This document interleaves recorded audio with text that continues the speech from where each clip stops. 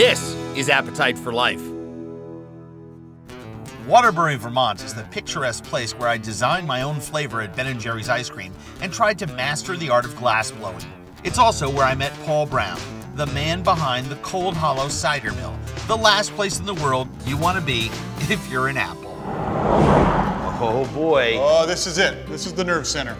Now, Andrew, these guys are cider pressers extraordinaire, and Beautiful. they are going to be the ones to coach you through a session, and you're going to be the one making the cider. I love that. Whoa, baby! All right, you ready? I'm ready.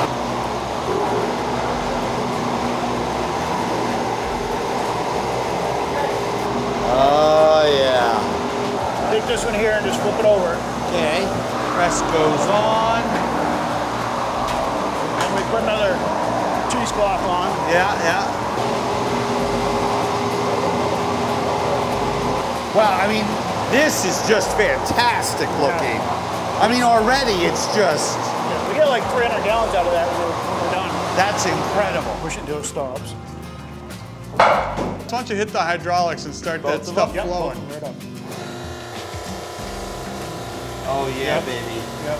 Well, it doesn't get any fresher than that, does No, it doesn't. And you're not done yet. Okay. We're going to go make some of our famous cider donuts. I love that. And obviously, because they're called cider donuts, You need cider. You need cider. So, we take the cider right off the press.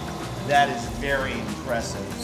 Now, this is the famous donut counter. How many donuts do you sell a day here? Well, it depends on the day. Our Yeah. peak time for donut making is Columbus Day weekend. Those days we will sell about 12,000 donuts a day. Lie. You're lying.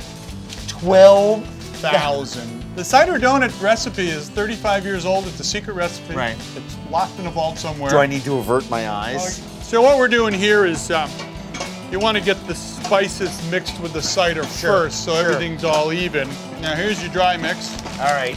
Just all measured for me already in a bag. Pre-measured. So yeah. that, Well, you know so when that I we're don't take the recipe.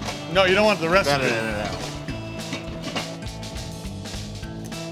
No. In the hopper it goes. All righty. A lot of people say, oh, was that fat or lard you're cooking them in? We actually use a soy-based vegetable shortening, making this quite possibly the healthiest donut you can get. What fun is that? It is a donut.